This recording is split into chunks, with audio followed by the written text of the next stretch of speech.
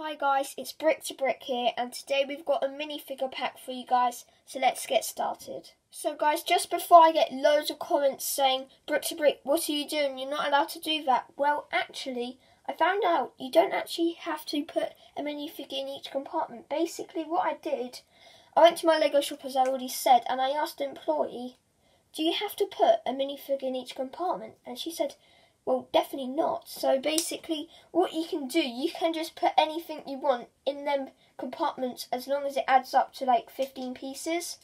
So I was like, yes, this is going to be great. So I basically just put in loads of torsos and legs, but I actually only made one complete minifigure, but they all add up to 15 in total. So it was a great thing. I really like it. So I've talked enough. Let's actually see what I got.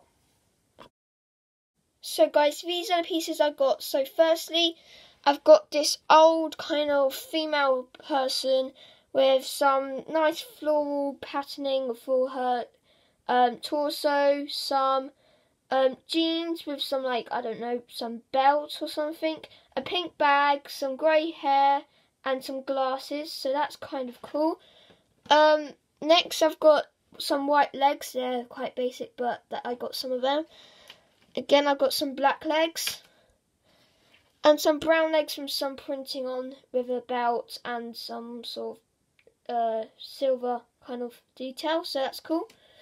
I got a trans green, I think it is, bottle, as you can see, a print on that. That's really cool. I got some hair in, I think that's blonde hair. I don't know many colours that well. A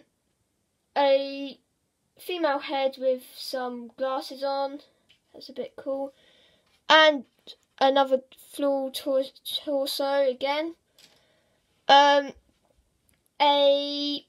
jacket torso with a top underneath.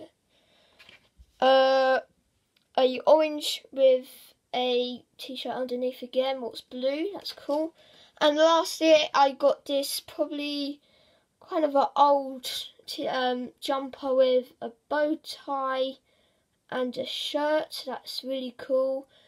And yeah, that's what I got. So guys, that's the end of the video. Hope you guys did enjoy it. If you did, make sure you like and subscribe to the channel. So guys, keep building!